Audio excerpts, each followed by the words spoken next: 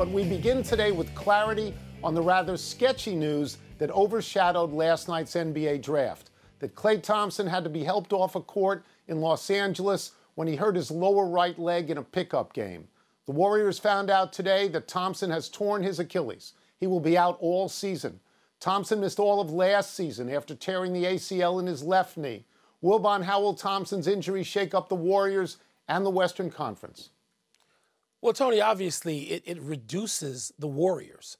I mean, no team, not just no team now, no team in history can lose, sort of its second best player. I'm going to call Klay Thompson now a player of renown, one of the great shooters of all time, and a player beloved in his locker room. All right? You can't lose that guy and be the same and be whole and be seriously a contender for a championship. It's depressing to me. It reduces the league. It reduces the sport. I mean, one of the things I was looking most forward to yesterday had nothing to do with the draft. This had to do with Golden State being able to rise again and Klay Thompson being at the center of that.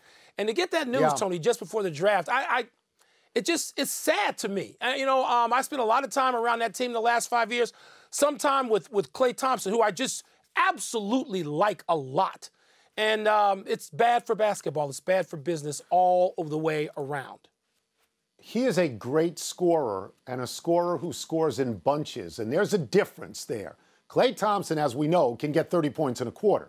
Not a lot of great scorers can do that, and he can. But he is aided tremendously. It is such a godsend that he plays next to Steph Curry, because Steph Curry is also a great scorer. Now without him, you don't have the Splash Brothers. You got the Splash Brother. And they already lost Kevin Durant to free agency last year. So they are diminished here, I think, enormously. But this is the inherent risk in sports, Mike. You sign a contract and you make a compact that if you get hurt, you get hurt. We see people get Tommy John surgery. They're out for the whole year. Mike Clevenger just signed a new deal, and he's going to have Tommy John surgery. John Wall in Washington missed all of last year and a lot of the year before that. In football all the time, Mike, you see the phrase season-ending injury. We see this all the time. It's too bad that it's 2 in a row for him, but athletes understand this, right? They understand it. Tony, they do, and it is a deal they make very early in their lives. And we've seen injuries come earlier and just end careers. Klay Thompson's got 3 championships, right? And had a real crack at it 5 times and may get another one or so.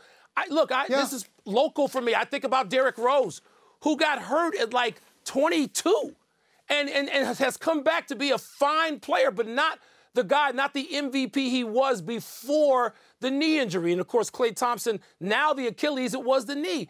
And, we can go through, Tony, every sports history and come up with these situations. And it's just, I hope the best for Klay. I really do. And the Warriors, I don't know what to make of this. I don't. Achilles are tough. People come back, but they come back less than when they left. And this opens the door. This keeps the Lakers in play. This puts the Mavericks, this puts a lot of teams in play. A lot of teams in play. That's right, Tony, it does. It was just 2 days ago that the Bucks seemed to have it all figured out. They traded for Drew Holiday and Bogdan Bogdanovic to put together one of the league's best-looking starting fives, a team that could potentially keep Giannis from leaving. But now the Bogdanovic trade is kaput, and he will enter restricted free agency. Tone, if this thing doesn't get patched up, how big a loss would Bogdanovic be for the Bucks? Not nearly as big a loss as Giannis would be if he looks around and he says, I'm out of here now. I mean, I don't know how you make this deal and you don't go to Bogdanovic and say, this is the deal. Are you on board with the deal? That it is totally buttoned up. We heard about this trade a couple of days ago. There was no reporting on this end that it might blow up. And now you look around and you say, who's running Milwaukee? I mean, if I'm Giannis, I say, what? My front office allowed this to happen. What? We can't have it. So I'm going to say this irrevocably. Milwaukee has to get this guy. If they don't get this guy, they're done. They look stupid. Their credibility in the front office is 100% at stake with this. Man, Tony, you went out there on this one. I'm going to say I think the bottom line result doesn't come right now, though I essentially agree with you. The question is, as you look around in a weak free agent period, and the period, by the way, is going to last about 2 weeks until everybody's signed.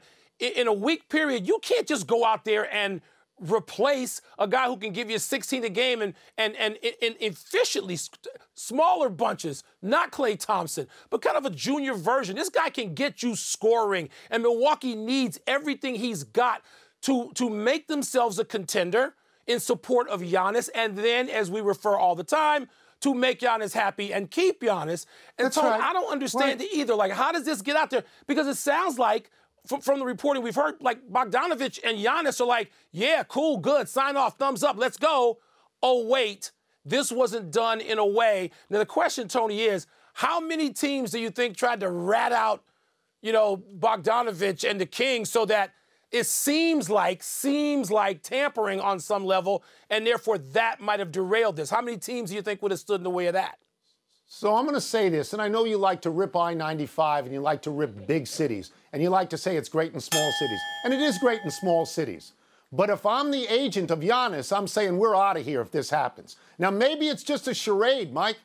Maybe the money's going to be ironed out, and maybe Bogdanovic will show up there, and he will really help the team and help Giannis. But the way it looks now, it looks good. Very bad because everybody said, whoa, this is the thing that will keep him. So, yeah. Thanks for watching ESPN on YouTube. For live streaming sports and premium content, subscribe to ESPN+.